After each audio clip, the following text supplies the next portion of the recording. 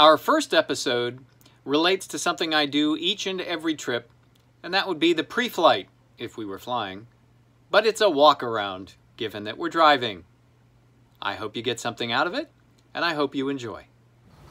We're traveling in my bus. I call it Doc, and that's Doc Holiday, or Doc Hollywood, depending. And we tag along Betty White here. Gotta have names for things, sort of like naming pets. For my tag along, I've got this hitch. Mounts up with the crossbar. This is one formula, there are several. I tend to put the arms up on the crossbar. I give you a place to rest them, hang them, there's enough play, so you don't have to worry about whether or not you can get the pins. All hitched up. Pins, pins. Pins. Cabling for our stop lights and turn signals. Safety cable attached for our brake-free emergency stop. All of that wired up and supported on the inside. Verifying everything. So we're good to go. On the inside of the car, I use a thing called a brake buddy. In older vehicles, this is the way to go. In newer vehicles, you have the ability to tie them in with all of the existing technology and not worry about it. Brake buddy is meant to augment and or engage the brakes of the car in order to assist in a stop.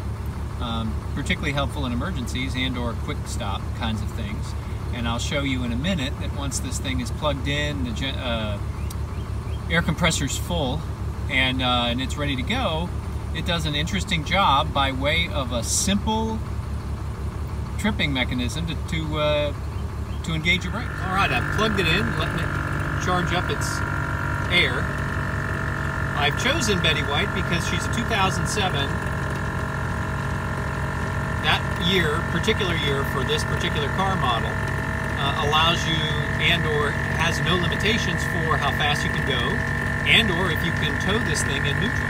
One of the toughest things is finding vehicles to tow in neutral. All right, so it's charged up. You give the brake, whatever unit it may be. I'm wrestling with the seat. Hold on, forward. But if you watch, when you test this, it literally engages your car brake.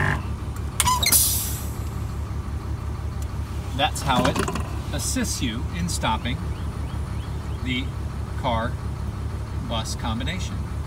Okay, the car is in neutral.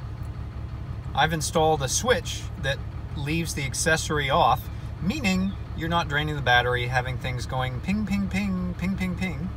The brake buddy is in place. We have tested it. It works the way it should, and the emergency cables are hooked up. This thing lets you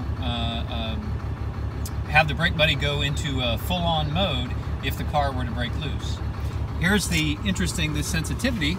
This decides whether the little swinging pendulum that allows this machine to work, how quickly or not it engages the brakes.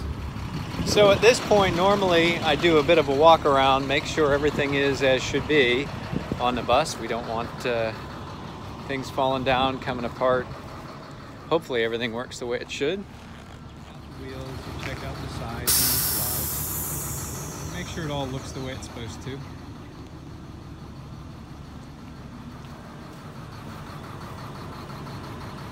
Last but not least, we check the locking pins. I move the bus forward. Come back here, there it is. Pin is up. Pin is up. Let's see how this thing works. The idea is they're both solid and are ready to go. We are all gassed up and we are ready to go.